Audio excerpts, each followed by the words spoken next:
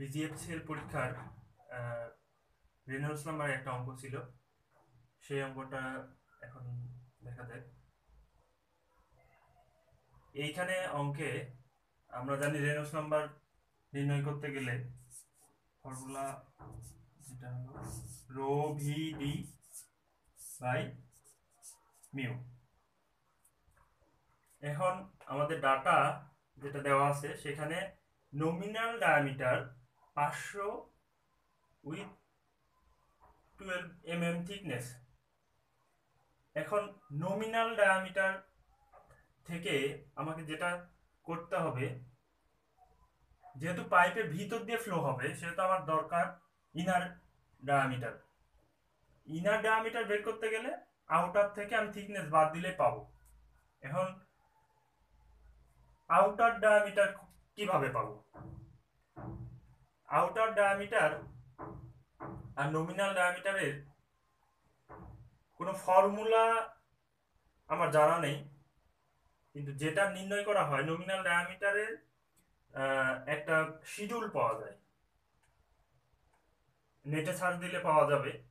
এখানে একটা শিডিউল দেখানো হয়েছে, বোঝা যাচ্ছে না হয়তো অনেক দূর থেকে। এইখানে থাকে আউটার ডায়ামিটার, নমিনাল সাইজ এবং শিডিউল। তো 500 মিলিমিটারের ক্ষেত্রে এবং 12 মিলিমিটার থিকনেসের ক্ষেত্রে যদি এই শিডিউলে দেখা যায় তাহলে শিডিউল 30-এর সাথে মিলে, এবং এই ক্ষেত্রে 30 শিডিউলের 12 মিলিমিটার থিকনেসের রেসপেক্টে আউটার ডায়ামিটার পাওয়া যায় 508 মিলিমিটার। তাহলে যেহেতু শিডিউল দেওয়া ছিল না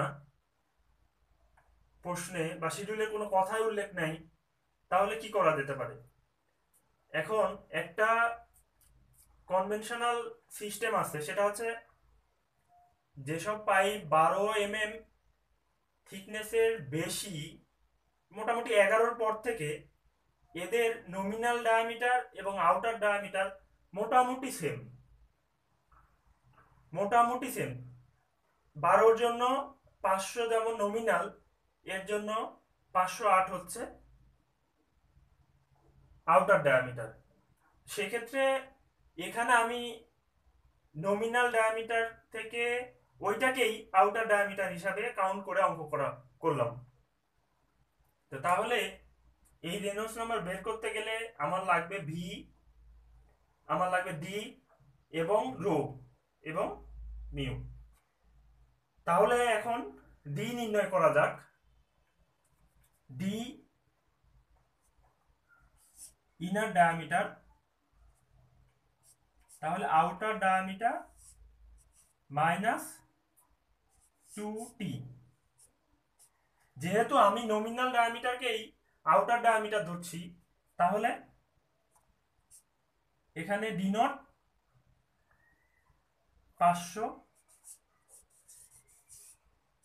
মাইনাস 2 ইন্টু 12, তাহলে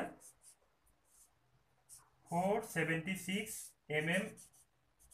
এটা হচ্ছে আমাদের inner diameter.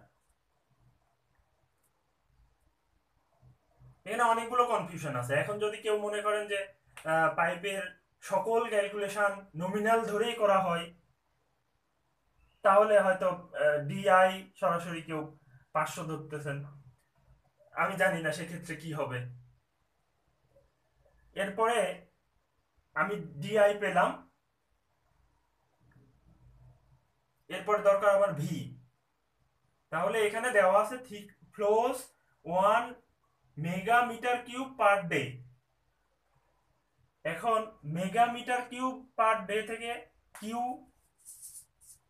Equal to A V, তাহলে V is equal to Q by A. Q দেওয়া আছে 1 মেগামিটার কিউব, তার মানে হচ্ছে 1 ইন্টু 10⁶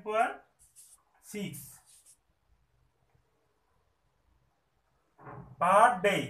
পার ডে বলতে 24 গুণন 3600, তাহলে আমি পার সেকেন্ড হয়ে গেল। এ হচ্ছে π/4 ডি স্কোয়ার, DI স্কোয়ার। তাহলে এইখান থেকে আমি ভি পাচ্ছি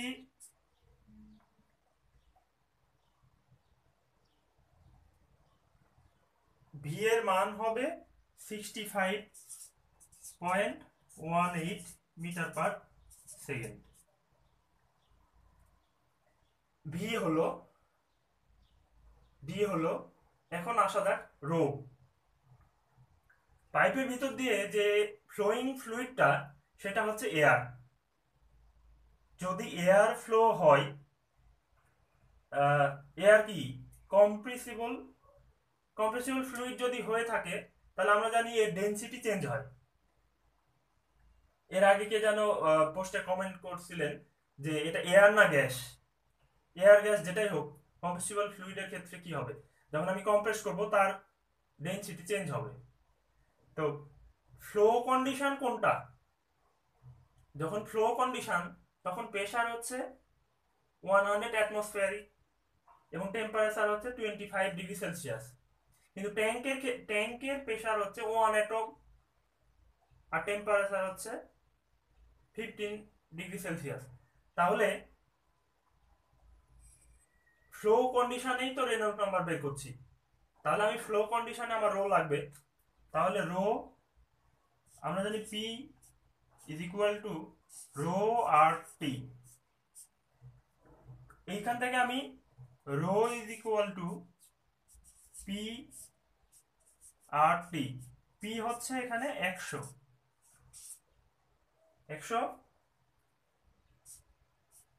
ইন্টু, এটা যেহেতু বারে আছে তাহলে 10, 13, 25 দিয়ে গুণ দিলাম, তাহলে এটা হয়ে যাবে নিউটন পার মিটার স্কোয়ার।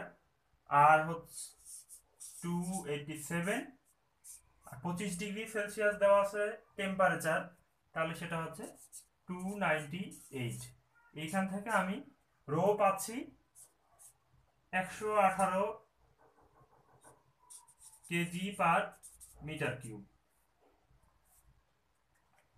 তাহলে যেহেতু কম্প্রেসিবল ফ্লুইড কম্প্রেসড হওয়ার পর হয়তোবা যেহেতু প্রেসার ইনক্রিজ করছে, তাহলে রো অবশ্যই বেড়ে যাবে এবং সেটাই হয়েছে এখানে। যে নর্মালে এই কন্ডিশনে যদি আমি ট্যাঙ্ক কন্ডিশনে এয়ারের ডেনসিটি নির্ণয় করি, তাহলে সেটা আসবে 1.18 এবং ফ্লো কন্ডিশনে সেটা আসছে 118 কেজি পার মিটার কিউব। তাহলে আমাদের ডি নির্ণয় হয়েছে, ভি হয়েছে, রো হলো। এখন লাগবে মিউ।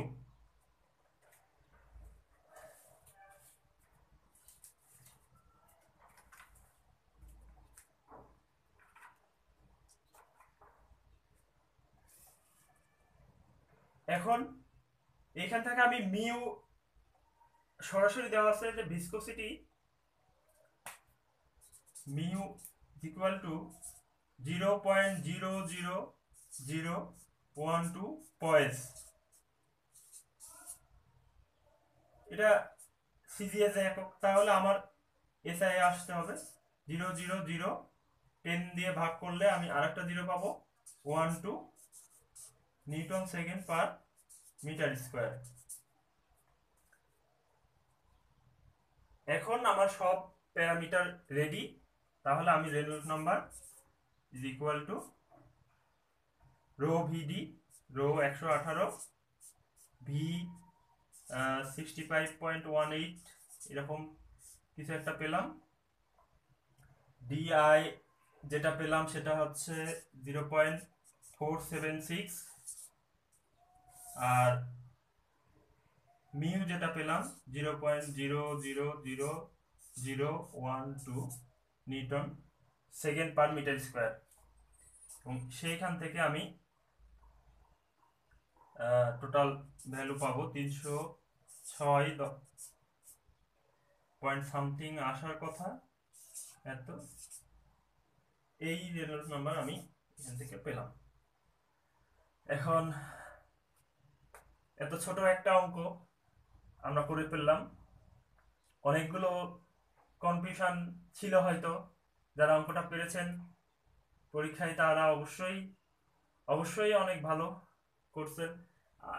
আর যারা আমরা পারিনি তাদের জন্য হয়তো চিন্তা শক্তি অতটা ছিল না যে নমিনাল ডায়ামিটার থেকে আমার এটা বের করতে হবে, অথবা নমিনাল দিয়ে করব কিনা একটা ডিসিশনের বিষয়। এখানে একক কনভার্সন কিউ এর, ওইখান থেকে আবার ভি বের করতে হবে। তারপরে ভি এর শেষে রো, রো যদি আমি বের করতে চাই সেটা কোন কন্ডিশনে বের করব, ফ্লো কন্ডিশনে না ট্যাঙ্ক কন্ডিশনে, এটা একটা কনফিউশন। অনেকে রো ধরেই নিচ্ছেন যে যেহেতু এয়ার, ওই ভ্যালুগুলোর কোনো ক্যালকুলেশনই করছেন না। তো সব মিলে অঙ্কটা অনেক ছোটই ছিল মনে হয়। তো ঠিক আছে, ধন্যবাদ, ভালো থাকবেন সবাই।